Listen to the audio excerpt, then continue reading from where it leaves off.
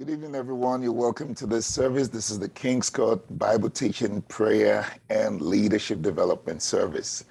We're going to be going into a series which will actually highlight the prayer aspect of this service. And it's titled Prayers from the Book of Acts. But before we start off, let's actually, pray. Father, we give you praise. Thank you, Lord, for the privilege to be called sons of God by that which the Lord Jesus, your son, Yeshua, has done, even on the cross. We have been brought onto this grace that you have made available through his shed blood, through his broken body. And we are grateful for it. And we continue to thank you for the Holy Spirit whom you've given us. Holy Spirit, we welcome you. Teacher, guide, helper. Come, teach us. Unveil scriptures to us, unveil the word of God to us. But beyond just the unveiling, internalize it, cause it to be internalized within us, that it might bear fruit that brings glory to our Father. I pray for my brothers and sisters, everyone under the sound of my voice, and those who will listen or watch this in time to come. Lord, that clarity is given, understanding, insight by the Spirit, that, Lord, your name is glorified. Thank you. In Jesus' name, amen and amen. You're welcome again to the service. It is the King's Court Bible Teaching, Prayer, and Leadership Development Service. Today, we're going to start off a prayer series, and it's titled Prayers from the Book of Acts. Prayers from the Book of Acts. Before we start off, I quickly want to invite us to, for those who are able to attend, our prophetic watch service. Coming up on December 31st, 2021. It's a Friday. We do this every year, of course, but it's not just the usual, like people would say, crossing over into a new year, of course, a Gregorian calendar year, but it's also a prophetic watch in the sense that we posture ourselves, of course, before that day in such a way that we listen to the Spirit for what he might say or reveal concerning the year to come, concerning the season. Of course, God is not bound to human calendars, but God has his own calendars and the things that he has set by his own power. So we just want to position ourselves to receive from him. And on that day, there's a release of that. And over the years, we've seen powerful words, powerful insights come out of both biblical text and prophetic, revelation and vision and insight. So for those who are in the Chicago area, the address is there, 8500 South Carpenter. The doors will open at 9. Service will begin at 9:30. And we're going to be leaving there at 12:30, of course, in the new Gregorian calendar year. So again, you're invited entering into the new year with thanksgiving and praise. All right, so let's go into the message for today. We just completed a 15-session course of study in the book of Acts. And for our audiences and those who might be watching this, seeing us for the first time, you can actually have access to those, lessons, 15-session lessons or course of study in the book of Acts. And we think they are very insightful. We think that they reveal quite a lot that pertains to our walk with God. So if you want to have them, reach out to us. It's free of charge. You can find it on Facebook. You can also find it on YouTube. So again, we found much insight in the book of Acts that is relevant to the agenda of God in general, relevant to the facts and principles of our faith, our Christian faith, and also as guidelines for the church and for service in the kingdom of God. Powerful truths we discovered in the book of Acts. Now, one of the insights is found in the writer's opening statement itself. The writer's opening statement in Acts chapter 1, verse 1 reveals that the book is a treatise, and it's about the deeds and teachings of Jesus Christ. Of the former treatise I made, O Theophilus, of all that Jesus began both to do and teach. So we can tell from that statement alone that the writer made a case, because a treatise is like making a case, like a prosecutor prosecuting a case deducing facts and principles of a subject matter. And in this case, the subject matter is the Christian faith. So the writer made a case for the facts and principles of our faith. And again, I keep saying this, I said it before, that then means to us that we must go back to look at those things that the writer presented as facts and principles of our faith, not just facts in terms of historical facts, but principles, guidelines that we can also live by. One area where some of the principles do apply is the area of prayer. And that is what leads into the series we're going to be looking at beginning from today. So as should be expected, the coming of the Holy Spirit not only filled the disciples and the apostles of Jesus Christ with power from above. Remember, Jesus promised that they were going to be filled with power from above after the Holy Spirit had come on them. But we now found out not only were they actually filled with power from above through the Holy Spirit, their lives were literally transformed. The coming of the Holy Spirit, the infilling of the Holy Spirit literally transformed their lives. And when you're talking about their lives, we're talking about their worldview. Their worldview was transformed. Remember, we saw cases they used to believe in a certain way that, God had nothing to do with Gentiles, but the Holy Spirit came and transformed that perspective and caused them to understand that the door of salvation had been opened to the Gentiles, which, by the way, is how you and I came in. But it also transformed their posture.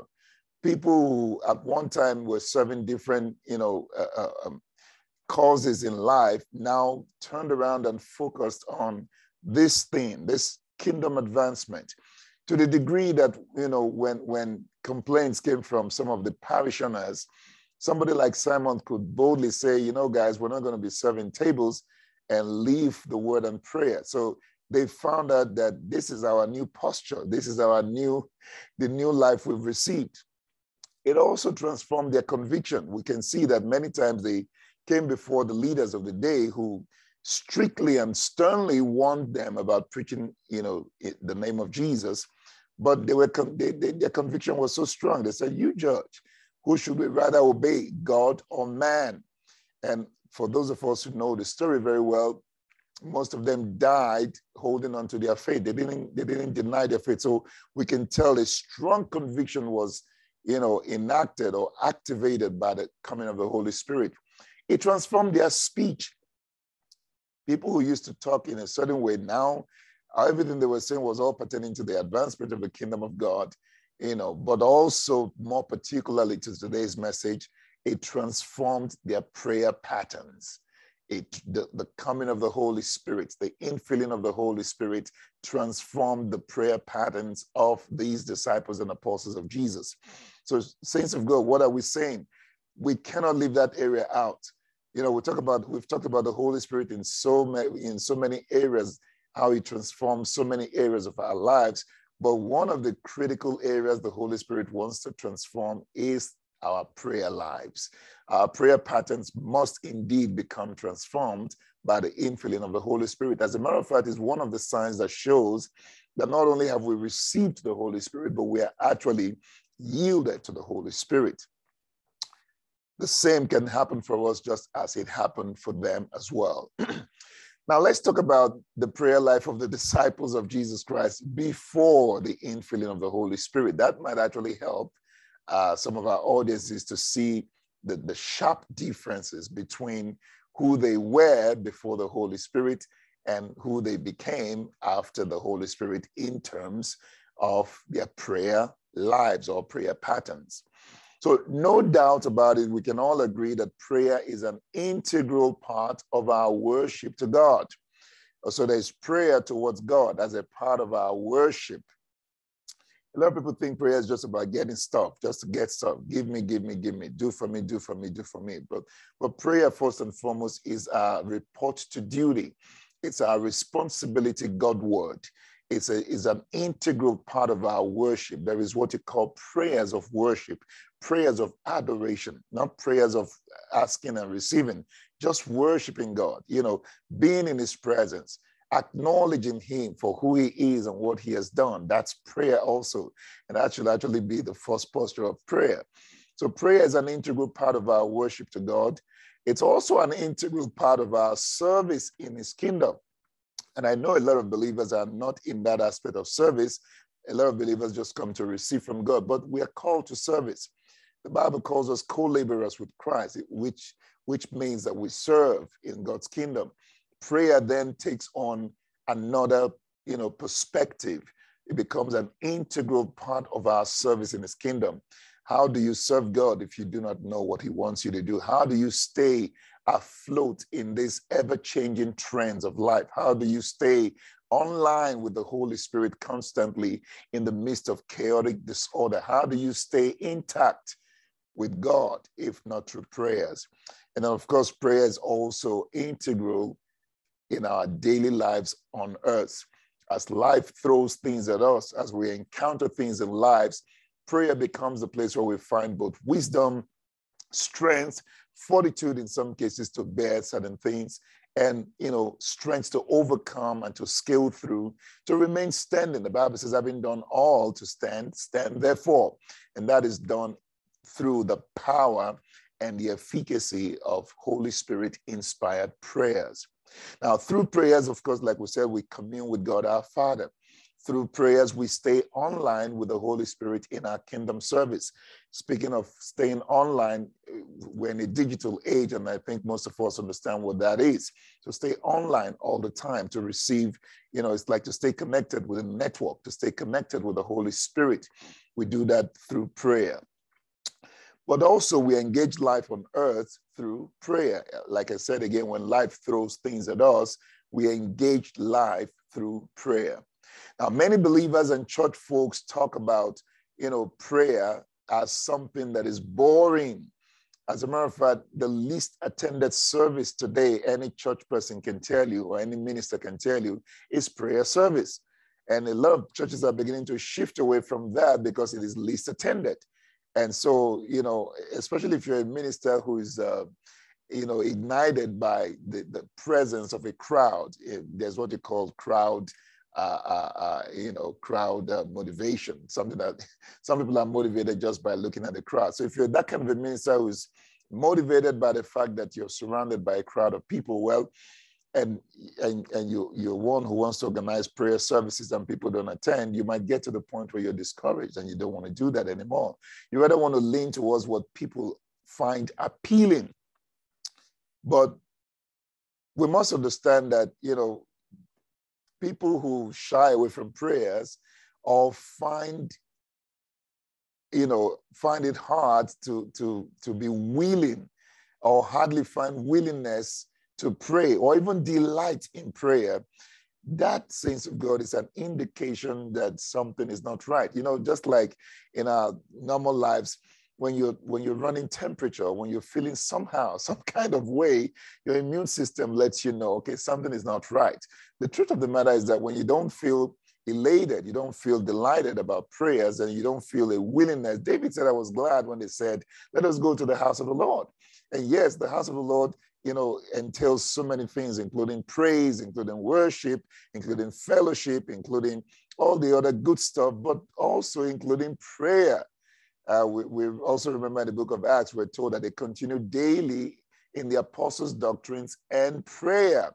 So prayer is critical. It's foundational to our walk with God, foundational to our faith, to the Christian faith.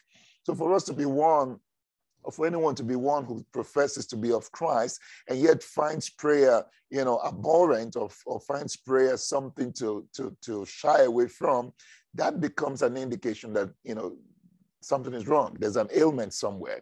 I also dare say that it's indicative of the fact that we're not totally yielded to the Holy Spirit. And you're going to find out that as we proceed. No offense, but it's just true. Because the Holy Spirit is a spirit of prayer. The Holy Spirit ignites prayer. It's a spirit of passion. It's a spirit that inspires fervency in prayer.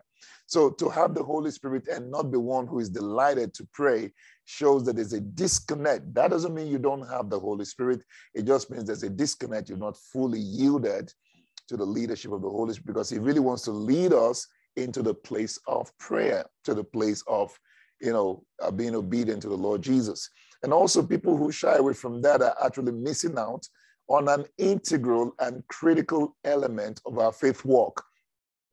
It's very critical. It's very, as a matter of fact, dangerous to not be a person of prayer. And I'm talking about spirit-inspired prayers. The Holy Spirit inspires fervency in praying, like I was saying earlier. And we're going to find this in the lives of the disciples and the apostles of Jesus Christ following the infilling of the Holy Spirit. So again, but first, let us go back to their previous life before the infilling of the Holy Spirit to see what sort of people they were. What was their prayer lives like before they received the indwelling of the Holy Spirit? Luke chapter 11, verse 1, without going into too many scriptural texts, Luke chapter 11, verse 1 reveals a snapshot of the disciples' level of spiritual maturity when Christ met them. And by the way, I say spiritual maturity because prayer is an indication of spiritual maturity. I know that's hard for some people to receive, but that is true. You know, if we are not in a place where we commune with God, because that's what really prayer is about, where we fellowship with the Spirit of Christ, then how do you say you're mature? How can one say I'm mature in the things of God? How do you determine maturity? Or because you attend services, you don't fail, or you don't come late to church, or you give. So, no, but those are not signs of maturity. The sign of maturity is that you're growing in the knowledge of Christ. The signs of maturity is that you are fully yielded. So it is more of Christ and less of flesh. It is more dedication, more yielded to the will of God, rather than, self-will, or rather than being self-directed or directed by the ways of the world. And where does that happen, saints of God? It happens in the place of prayer. I'm quickly reminded of Jesus praying in the Garden of Gethsemane. That's where it happens. That's where there's a contention between the flesh and the spirit. That's where there's a contention between self-will and complete obedience to God. Not my will, but your will be done. So in Luke chapter 11, verse 1, the Bible says, once Jesus, and this is, I believe, a New Living Translation, once Jesus was in a certain place praying, as he finished, one of his disciples came to him and said, Lord, teach us to pray, just as John taught his disciples. So we get a few things, or a few points from this text. A few points come out of this text. The number one is that Jesus was given to prayers.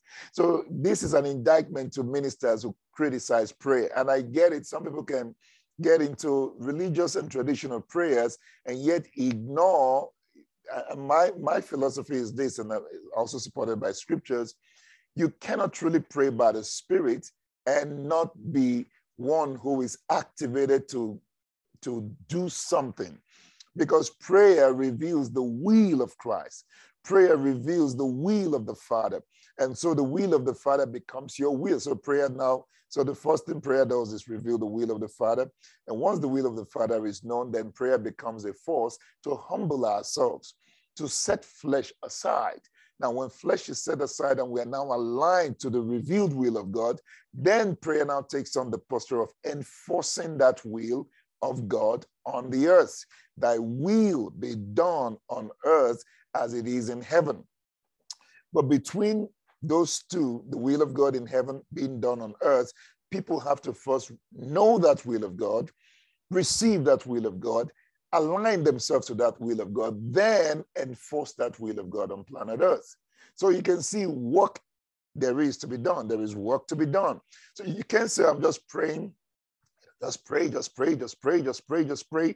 No work done, nothing done, no obedience carried out, no revealed will of God, no direct instruction of the Spirit. Just pray, pray, pray, pray. Then it becomes a monotonous, robotic exercise that leads nowhere.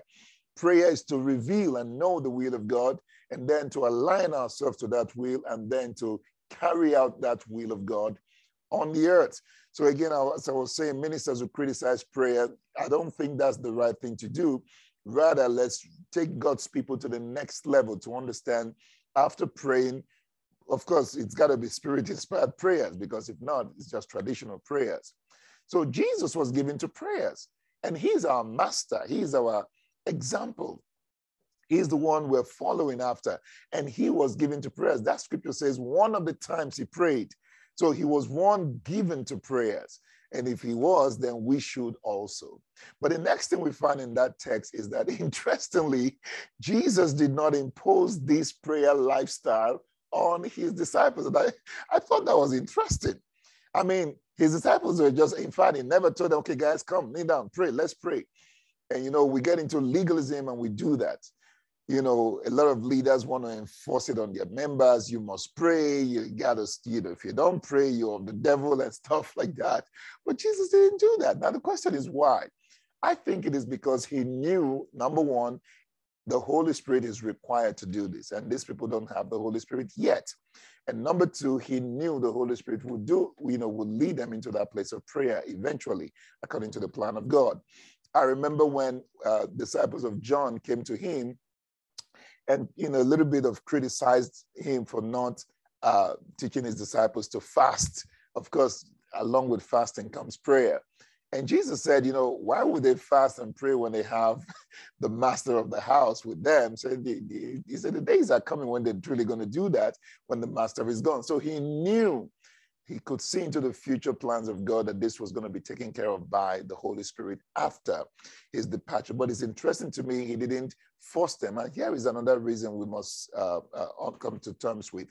When we do things out of the flesh, or when we do things out of legalism, when we do things outside of the Holy Spirit, it's hard that it pleases God. It doesn't hit the target. It doesn't hit the mark. So rather, we must engage people or get people to engage with the Holy Spirit first and foremost, rather than just being religious about things. The third thing we see from that text again is that the prayers of Jesus were different from what the disciples were used to. I mean, they could tell there was something. If Jesus' prayers were like they had been praying, then there was no need for them to pay attention. There was no need for them to say, oh, Jesus, we see something about your prayer. There's something unique about your prayer. Can you teach us how to pray like you do? Just the same way John taught his disciples. It caught their attention. So there was something unique about the prayer of Jesus. The next thing we see then is that they knew there was a lesson to learn on how to pray like Jesus. So however Jesus prayed, registered to the disciples that, okay, we need to learn that. There's something about this that we need. We need this. And that's beautiful. I just thought that was interesting. But the next thing we also see here is that they refer to John. They said John also taught his disciples how to pray, which is interesting. So it would seem to me that anyone called of God would pray. So John also was given to prayers. So you wouldn't say it's just a New Testament reality. And of course, if we go into the details of that, when we go back to the Old Testament, everyone God called prayed. Everyone prayed. Everyone prayed. Abraham prayed. Jacob prayed. Isaac prayed. Elijah prayed. The prophets would pray unto God. And here we see John prayed. And of course, we've seen Jesus prayed also. So there is no excuse, child of God, no excuse, minister of God. Rather than making excuses, let us follow the pattern of God that is revealed in the Word of God so we can become a people of Spirit-inspired prayers. John also was given to prayers. But not only was John given to prayers, he actually taught his disciples how to pray. What does that say? It says to us as leaders and as ministers that we must also teach our people how to pray. The disciples came to Jesus to ask him to teach them. And Jesus didn't say, no, I can't teach you, or you're not supposed to be taught. He actually taught them how to pray. So if they were also saying that John taught his disciples to pray, it then meant that before John came, nobody had it right. If John had to teach, then it meant nobody was doing it right. I was going to talk about the dark ages before the coming of Jesus Christ, but I didn't want to bore us with all of that. The next thing we see in this text is that John and his disciples were actually the standard for the disciples on how to pray. Say, just like John taught his disciples.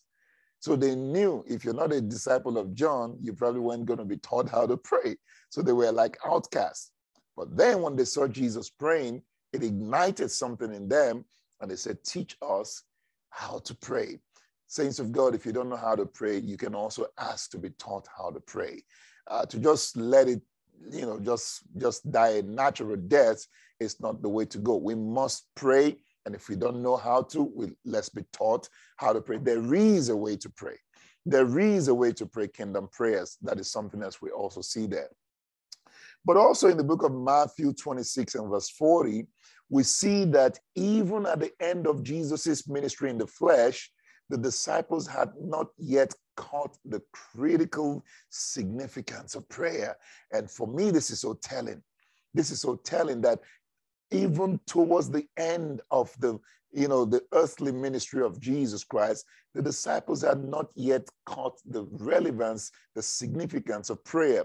But not only as a matter of time sequence or chronology, but also these critical moments that Jesus found himself in. It's there, Matthew 26, verse 40 said, then Jesus came to the disciples and found them sleeping. And then he said to Peter, to Simon, what? Could you not watch with me 1 hour?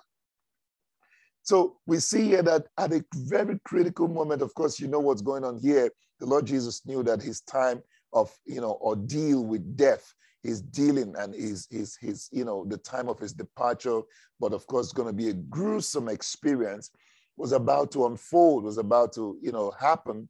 And he was in deep sorrow, he was in deep pain of the spirit. You would think that at such a critical moment of his life, those who had been with him for at least the last 3 years should at least catch a sense of that. But they did not. And that is truly, truly telling. It tells me the state of the disciples, even up until this time, with respect to spiritual maturity and prayer. So a few things we see there. One, without the spirit saints of God, our strength is no match for the things that mitigate against our spiritual walk. First and foremost, we must understand there are things that mitigate against our spiritual walk. Our spiritual walk is not an automatic ride. It's not an autopilot. We're dealing with the world. We're dealing with the enemy out there. The Bible, James tells us, that he goes about like a roaring lion, seeking whom he may devour. So there's a such criteria. He's seeking whom he may devour. You must fall within that such criteria before he can actually devour. And I dare say to you that prayer is one way to stay above the such criteria of the enemy. For those who do not pray, therefore pray, do not pray, P-R-A-Y, therefore pray, P-R-E-Y, to the enemy. You can see even at such a critical moment in the life of Jesus Christ and in his ministry, these guys went to sleep. They were asleep. So in other words, they were not bothered one bit. It didn't even affect them. They were not touched one bit, and that is not good at all. The next thing we see there is that although Jesus was in a state of heightened spiritual awareness, he still did not impose on his disciples. And I thought, wow, Lord Jesus, that's something we must learn. Even though he was face to face with death, death was staring him at the face and was getting ready to go through a terrible ordeal, yet he did not impose. He didn't say, okay, guys, come and join me and pray. Some of us do that. Once anything happens, we want to bring the whole world in, including people who don't even know how to pray and so on and so forth. And even as ministers, I think this is something we can learn from. Sometimes we go through our period of Jacob's trouble. We must learn to really, really, really get ourselves into the arms of God. If God inspires others to pray, praise the Lord for that. But, to bring others in who are not at the same spiritual sensitivity, the same level of spiritual awareness, may actually dampen things, may actually take you on a different tangent. But Jesus knew that this was his ordeal. Jesus knew this was a cross he had to bear, and he went through it all alone with the Spirit. He didn't actually bring this. In fact, if you read that text, he told them, okay, it's enough. You can rest, go and sleep. But then he told them, you must pray, because if you don't, you will fall into temptation. They pray that you do not fall into temptation. The next thing we see there is the fact that the disciples could not discern the time and season they had walked into is very, very telling. Prayer, sensitivity in the spirit enables us to be able to come to some degree of discernment of the times and seasons that we live in.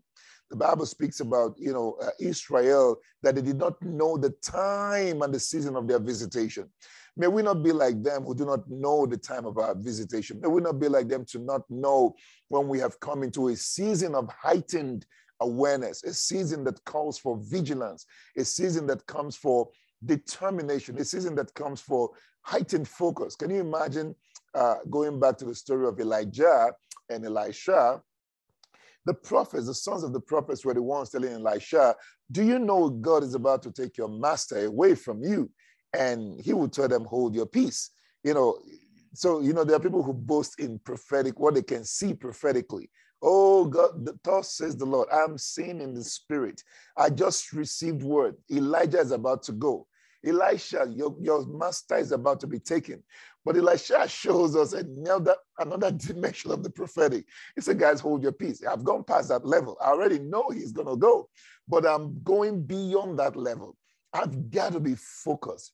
I've got to understand the times and seasons, because Elijah had told him, what you have asked for me is great indeed, but it can only happen if you see. It can only happen if you're able to discern the moment. It can only happen if you're able to understand the times, the shifting times of the spirit. That is beyond just prophetic utterances, beyond just knowing that events are going to happen. A lot of ministers thump their chest and boast in being able to tell events, read people's numbers and stuff like that. But there are deeper dimensions of the spirit, saints of God.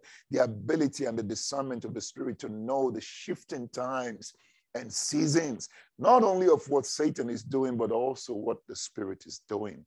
That is critical. Now, these disciples didn't know any of that. They went to sleep. You cannot come into a state of heightened spiritual awareness and go to sleep. It doesn't happen. The spirit will awaken you. And no need to talk about personal experiences, but these things happen. The Holy Spirit will wake you up in the middle of the night, awaken you to, things happening in the area, waking you up to spiritual activity. And you're going to find that sleep just goes away and you get into a state of prayer. But these guys went to sleep. The next thing we see here is the fact that the disciples, in the end, scattered. They were scattered. They ran and left Jesus to his own, fate. They could not wait. They could not, because they were not prepared. They were not ready for what was to come. And that fulfilled the words of Jesus. Say, pray that you do not fall into temptation. So when the enemy comes against us like a flood, if we do not have discernment, both to know the times and seasons, the shifting times and seasons, but also be equipped in our spirit man to be able to push back the enemy, we could find ourselves like the disciples, turn our backs and run or flee before the enemy. May that not be our portion in the name of Jesus Christ. Amen to that. Now, let's begin to talk about the prayer lives of the disciples and apostles after they received the indwelling of the Spirit. We've seen what they were like before the Holy Spirit came. Now, let's begin to talk about, their prayer lives, how it was transformed after they received the indwelling of the Holy Spirit. Now, we're going to see that there's a dramatic transformation that happened in the lives of Jesus' disciples and apostles, of course, after they received the indwelling of the Spirit. And, just thinking about it, this makes me wonder for people who relegate or deny the Holy Spirit. I just wonder where you are. I just wonder what happens. You're going to have to rely on your intellect. You're going to have to rely on intuition, like some people would say. You're going to have to rely on human ability, human connections, human reasoning. And I'm going to show us as we proceed that could be very dangerous. But here in Acts chapter 2 and verse 4, the Bible says they were all filled with the Holy Spirit. Observe again the word all, non-exempt, all filled with the Holy Spirit.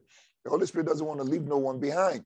So it's not a matter of, it's only for apostles, or it's only for Pentecostals, or it's only for charismatics. No, Roman Catholics, God wants to fill you with the Holy Spirit. Presbyterians, God wants to fill you with the Holy Spirit. Methodists, God wants to fill you with the Holy Spirit. Everyone, God wants to fill with the Holy Spirit. That is what Joel prophesied. In the latter days, it shall come to pass, I will pour out my spirit upon all flesh. Non-exempt. So don't exclude yourself, child of God, because of the denomination you belong to, because they don't believe in it, they don't teach it, and that is not according to the word of God. They were all filled with the Holy Spirit. But observe, they began. Again, I like to emphasize that. They began. So in other words, it wasn't there before. They weren't doing it before. For the first time, they began. And so we can say, and we know it was because they were filled with the Holy Spirit. Something new began. Something for the first time started to happen. They began to speak in tongues that were inspired by the utterance of the Holy Spirit. So which means before now, they were only speaking from their senses, speaking from their flesh, speaking from, surrounding realities and factors. But now the Holy Spirit brought a new reality that is beyond and above what may anything else. So again, we must learn from that. It's not what is happening around the world, it's what the Spirit is inspiring. What utterance is the Spirit giving? It's not what the situation is, it is what is the Spirit uttering. What utterance is the Spirit giving? It's not how I feel, it is what is the Spirit uttering. It's not what the world is saying, or what even Satan is saying. A lot of times, church folks are motivated to pray because of what Satan has said or what Satan will do. But welcome to a new level of prayer where our prayer only comes from that which is uttered or inspired by the Holy Spirit. What a powerful place to be at. So we see that the infilling of the Holy Spirit activated a consciousness of urgency in the disciples. If you go back to that text, the Bible says suddenly. What that tells me is that, so they were busy doing other things. And of course, if you read chapter 1, you see that that is true. They were busy minding other business. And suddenly, without warning, without their expectation, without any forewarning, the Holy Spirit came. So, and as soon as the Holy Spirit came, observe, whatever else they were doing was put on hold. It's like the Holy Spirit now became the one in focus. It literally took over. So if they were, can you imagine? I got to say this because a lot of times we've in church folks will fall into this. So can you imagine, assuming Simon was chit-chatting with Andrew, for instance, and they were talking about news of the day, what the Pharisees were doing, the politics of the day, what the military people were doing, oh, family is saying, and then the Holy Spirit comes, the sound from heaven happened, and then the Holy Spirit comes. You think they're going to be still chatting and talking about politics and talking about family and talking about whatever it was? No, the Holy Spirit now became the focus. What does that say to you, child of God? When you come into the presence of the Lord, especially if you're filled with the Spirit of God, activate the Spirit. You now have come into the business of the Lord. And like David will say, the king's business requires haste. So you've had 6 days plus doing worldly affairs, all the affairs of the world. Talk politics, talk finances, talk whatever you want to talk. And it's perfectly okay. But that moment when you come into the presence of the Lord, why don't you give it to him? Why don't you just turn your focus, your attention wholly to the Holy Spirit? Everything else was shut down. The Holy Spirit became the one in focus. That is so active. That is so powerful. So they now saw a sense of urgency. The Spirit is here. I can't be chit-chatting. The Spirit is here. I can't be doing something else. The Spirit is here. Let's connect to the Spirit. But also observe, there was a focus. There was a focus. Nobody was looking at anybody else. Nobody had time for anything else. And that comes to one. Some of us, when we get into the place of prayer, we get easily distracted. Don't do that. I actually think that's an insult to the Holy Spirit. Because if the Holy Spirit was coming to be with you and being activated, and then all of a sudden you just shut down without warning, I think if something comes, listen, saints of God, these things are real. We must understand that we're truly in a relationship with the Holy Spirit. If you have to stop the prayer, take permission. Holy Spirit, give me one moment. That is reverence. Isn't that what the Bible says? Isn't that what the Bible says? The fear of the Lord is the beginning of wisdom. The reverence of the Lord. There's got to be reverence. When we come into his presence, we come with holy awe. We come with reverence. But, you know, we treat the Lord God with so much levity and, nonchalance. And that's not right. If you have to take permission, maybe somebody's knocking at the door or just like as I'm here, if anything were to happen in the house now, I got to say, guys, give me 1 minute. Let me go take care of something. So can you imagine if I just get up and walk away and then come back and continue from where I left off at? Some people will say that's rude. But we do that to the Holy Spirit. We do that to the Lord God. And I say we repent from that and stop doing that from henceforth. There was a focus. There was a focus. They began to speak in tongues. They didn't say, okay, well, let me call somebody, pick up the phone. And no, not now. But also observe there was a unity in and of the Spirit. A unity because everyone got enraptured by the presence of the Holy Spirit. That's unity. And by the way, let me say why this is critical. It is the only place where we find unity. You're not going to find unity in doctrines. You're not going to find unity in your high-sounding revelation. We too, we have revelation, but I've come to find that unity is not found in revelation because one man understands a particular scripture one way, the other person sees it another way. The only place we find unity is when we all come into the Spirit and he has his way. He fills us all and he flows through us. Then there's unity of the Spirit, which is what Paul actually said.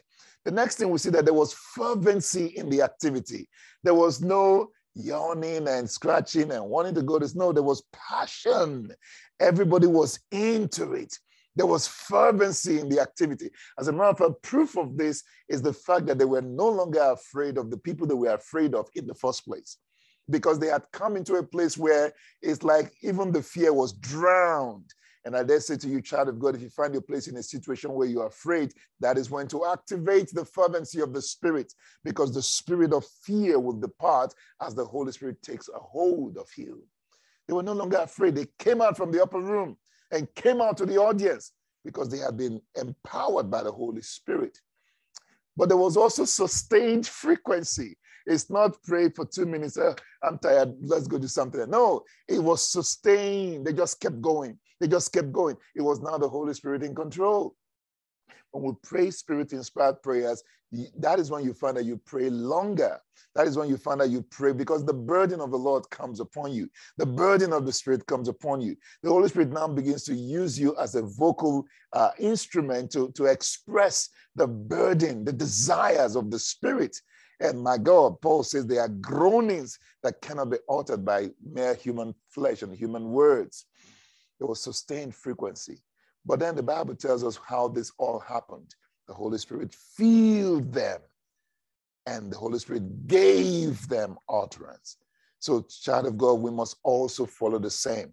It should be our desire to be filled with the Holy Spirit and our desire to receive utterance of the Holy Spirit, even in prayer. Yes, even in prayer. So let's begin to talk now about first prayer from the book of Acts. The first prayer from the book of Acts. Now, it is worthy of mention that the writer of the book of Acts did record that the disciples and the apostles of Jesus Christ prayed in the upper room before the infilling of the Holy Spirit. That's interesting. They prayed before. So somebody can say, oh, but they were praying. Okay, fine. Yeah, they prayed before the Holy Spirit. And you can find it in Acts chapter 1, verse 14. The first one, there's another reference. We'll get to it. Acts 1:14, it said, these all continued with one accord in prayer and supplication with the woman, and of course, Mary, the mother of Jesus, and with his brothers. All right. And then the next one, it continued in verse 24 of the same Acts chapter 1, 24 to 26. And they prayed and said, you, O Lord, who know the hearts of all, show which of these two you have chosen, 25, to take part in this ministry and apostleship from which Judas by transgression fell, that he might go to his own place. Verse 26, and they cast their lots, and the lot fell on Matthias, and he was numbered with the 11 apostles. All right, so very quickly, what you find out here is that these prayers had no Holy Spirit input in them, unfortunately. It was prayers, yes, but it had no Holy Spirit input in them. And listen, saints of God, this is the beautiful thing about scriptures. The Bible tells us just the way it is. It's not trying to sugarcoat. It's not trying to blanket. It's not trying to embellish and stuff. No, it just, truth by its very nature is truthful. Truth gives truth just the way it is, as raw as it is, you know, and that's one beautiful thing about scripture. So, you know, we find out here the prayers were not spirit inspired, and had no Holy Spirit input in them. As a matter of fact, these prayers were rooted in traditional mindsets and also in human reasoning. We're going to prove it soon. Observe that immediately after the prayer in verse 14, although no text was given for whatever they prayed in verse 14, which is also indicative of the fact that the author didn't consider it anything of worth to write, or I don't know. I mean, but it just wasn't written, okay? But look at that. Immediately after that prayer that was mentioned in Acts 14, Simon got into his impulsive nature. Acts chapter 1, verse 16. Men and brethren, Simon said, this scripture had to be fulfilled. Had to be fulfilled. Had to. Question is, by who told you that, Simon? And yeah, you're correct, but how does God fulfill scriptures? It had to be fulfilled, yes, but how is it going to be fulfilled? I mean, do you have the power to fulfill scriptures? Who fulfills scriptures? And sometimes we get into that situation ourselves. But then Simon didn't stop there. Then he proceeded to his own human reasoning. Follow me now. Acts chapter 1, verse 21 to 22, he continues. Therefore, of these men who have accompanied us all the time that the Lord Jesus went in and out among us, beginning from the baptism of John to that day when he was taken up from us, one of these, watch this, must become a witness with us of his resurrection. Do you know that if we were to go by this criteria that Simon gave, Paul is totally disqualified? Paul could not even come anywhere close to becoming a witness of Jesus. So we can tell this was human reasoning. This was, and don't forget, human reasoning can be very good. It can sound like sound judgment. As a matter of fact, considering all factors, it might be the way to go. But this is why it is dangerous to go with human. As a matter of fact, what is flesh? Flesh is human reasoning outside of the Holy Spirit. Human reasoning without the input of the Spirit. Human reasoning can look very good, can sound very good, can sound like the right thing to do, all factors considered. But remember, if it's all factors, then one factor is the Holy Spirit. Make sure you consider that one too. But without the Holy Spirit, it is all flesh. Don't forget, your flesh includes your five senses. It includes your reason. It includes the five compartments of your soul. The will, I will. You know, the emotions, how you feel. The intellect, how you've been taught. The memory, things coming from the past. Imagination, what you can perceive or what visions you can cast. And suffice it to say that a lot of times, even ministers of God get caught in this web of deception because our imagination casts visions for us and we quickly say it's of God, but we have not sought the input of the Holy Spirit. That's Simon giving his human reasoning. And this, like I said, would have disqualified Paul, who we know eventually was the one the Holy Spirit chose. So, but then it didn't stop there, it still continued. They now sealed it in self-imposed authority, only seeking God's approval of their wishes. That's what we do. We do that. Most of us do that today. We come up with our own self-imposed decisions and we say, God, just rubber stamp it. God, grant it. Do it now, God. Do it now, God. This is what I want. You said you will give us whatever we desire. You said whatever we ask. It's all about us. So all we are asking is the Holy Spirit, just come and agree with what we have agreed upon. Just come and do what we want you to do. How about asking God what he wants done? How about asking the Holy Spirit, how should this be done? And taking the back seat and let the Holy Spirit drive. Look at Acts chapter 1, verse 23. They proposed. So they proposed to, not the Holy Spirit inspired. They proposed to, and then they now prayed and said, you, O Lord, who knows the hearts of all men, show which of these two. Who says it has to come from those two? Show which of these two you have chosen. So Holy Spirit, we've given you two persons. Your decision must come from those two. That's self-imposed authority. And yet they didn't wait. We'll come to that. And we do this a lot. We do this a lot. Oh, I take authority. You know, you can say that. But the question is, whose authority is that? And who gave you that authority? If you don't have a distinctive encounter, an experience where the Lord Jesus or the Holy Spirit says, you have been empowered to do this, Child of God, you do not have such authority. And that's why one other way to know that our flesh is driving most of our prayers is, again, that very word, I, always I. It's you doing it. It's you doing it. But how about the Holy Spirit? How about Holy Spirit grant? Holy Spirit, let this be. If you go back to the Father's own declarations in the book of Genesis, let there be. He didn't say I do, or no, let there be. A word of command, a word issued from his presence. And that's how it happens. Even when Jesus prayed, you saw he didn't he didn't impose authority on himself. Oh, Father, I thank you that you hear me all the time. Thank you because you have hidden these things from those who consider themselves wise, and you reveal it to babes. Oh, Father, he's always calling the Father. And he says the Son did nothing except what he has seen the Father do. But in our own time, I take authority, I bind, I loose. Question is, are you really binding? You're sitting down on your chair or laying down on the bed and you're saying, I bind. How are you really binding? Do you see anything being bound just by saying it? No. Even if you go back to people that the Holy Spirit, moved to do things. Ezekiel, son of man, can these bones live again? I don't know. Okay, Ezekiel could have taken and say, yeah, Holy Spirit, take the back seat, but bones come alive. Bones come alive. Nothing would have happened that day.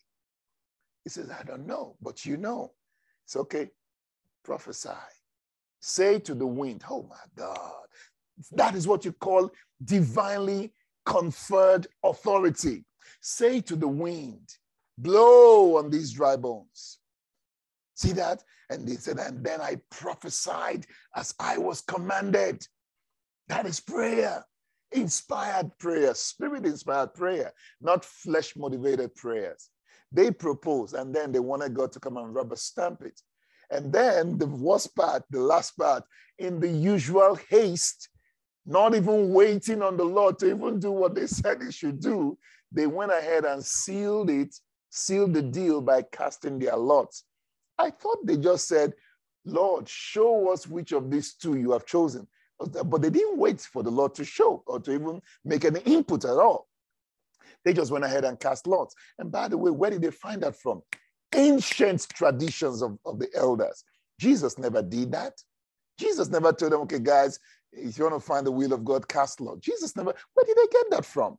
So you can see these old prayers were all self-motivated, rooted in tradition and human reasoning and self-imposed authority. And then we wonder why the Holy Spirit goes completely silent on us. I mean, what do you want the Holy Spirit to say? You've taken, you are the Lord, you are in charge, you're doing the whole thing. What would the Holy Spirit say? And the Holy Spirit didn't say nothing to this also. As a matter of fact, when he came in Acts chapter 2, he didn't even talk about it. He didn't even go there. He just went ahead and did the will of God. Saints of God, the Holy Spirit will always do the will of God, not your will, not your wish. And I dare say to you, and I'm going to say this, you receive it if you want. If you don't receive it. But I'm telling you, some of these things are critical. When you see ministers of God who say, I don't have to pray in Jesus' name. I don't have to have faith. The anointing on me, if I call anything, it will be done because I'm a man of God. You better run. You better run, child of God, because you don't know who is behind that. Like we saw one, my wife and I recently, and I'm not going to mention names, and just listening, we quickly switched the channel. Quickly, because we could sense a spirit that was not of God, of Christ, was coming into the atmosphere. No, this is not of God. And we're like, whoa. And yet the people can discern, the people can hear it. So you better watch it. So who is Lord? Who is in charge? Jesus Christ said, it is sufficient that the servant becomes like the master, but the servant cannot be above the master.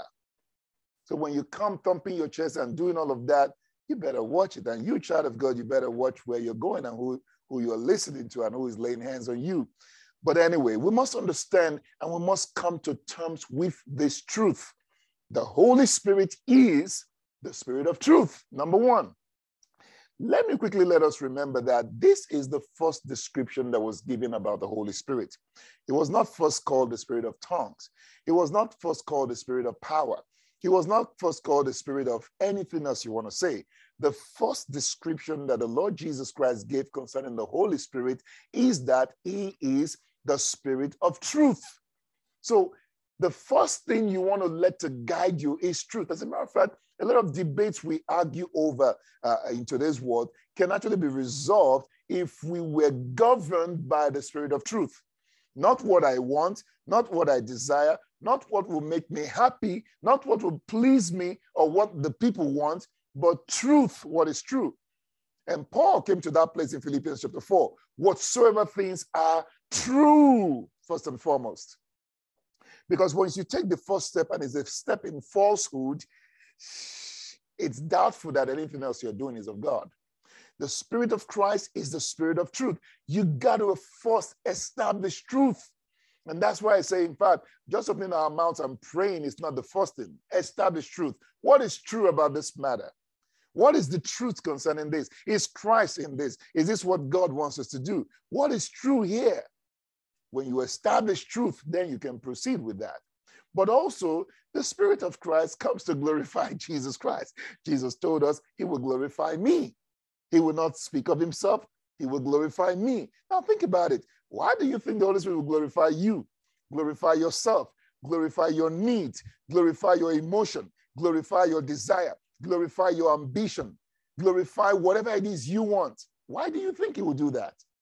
So once yourself is enthroned, once it's your ambition, once it's your desire, or what pleases flesh, or what the world wants, or what the people want, don't forget Saul, the people is the people, is the people. Don't forget Aaron, the people, the people. The Holy Spirit doesn't do that. The Holy Spirit comes to glorify Jesus. The Holy Spirit comes to glorify Jesus. And you say, oh, can God do without the people? Oh my goodness, you better believe it. Noah's ark was only 8 out of the entire world. Even Jesus hanging on the cross, it was just him himself. His disciples fled and left him. And he himself said, even if you all forsake me, the one who sent me has not forsaken me. So if the whole world goes to one side and Jesus stands on one side, where do you think the Holy Spirit is going to go? So Jesus, I'll see you later. I want to go with the people. No, the Holy Spirit will go with Jesus. He was sent to glorify Jesus. So if what you are doing is not glorifying Jesus, it is almost certain it is not the Holy Spirit doing it. These are signs. These are ways to know. But also, we must come to terms with the fact, child of God, the Holy Spirit is the one in charge. He is the administrator of the kingdom of God. He's not your houseboy. He's not your messenger. He's not your errant spirit. That go here, Holy Spirit, come back, Holy Spirit, do this, Holy Spirit. No, he is in charge. He is in charge. He is not an errand boy, just there to do your wishes. No. So when you see men of God acting like the Holy Spirit is their errand boy, you better run for your life. The Holy Spirit is in charge. Look for the fruit of humility of Christ in the people of God, in ministers of God. So when the Holy Spirit showed up in the book of Acts, what did he do? He literally took over. He didn't come to serve their purpose. He didn't come to, okay, Simon, what do you want today? No. Oh, Simon, I heard what you were saying the other time. Okay, let's go with what you said. No, he just brushed all that to the side, took over and enforced the agenda of Christ, enforced the will of God, because that's what he comes to do. And this for us, child of God, is the pattern. And don't forget what God told Moses, see to it that you build according to the pattern. If I told him multiple times, see to it that you build according to the pattern. I say to us, ministers of God, see to it that you're building according to the pattern that is laid for us.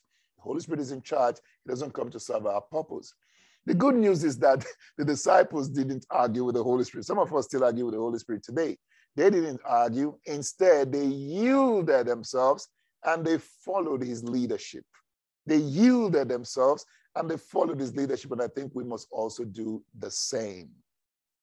And that, child of God, is truly the first Holy Spirit inspired pattern prayer that we find in the book of Acts. That is the one, the first one that the Holy Spirit inspired. And let's remember, saints of God, these things were written for our example. These things were written for our example. And we would do well to pay close attention to them. We're going to be praying that first prayer.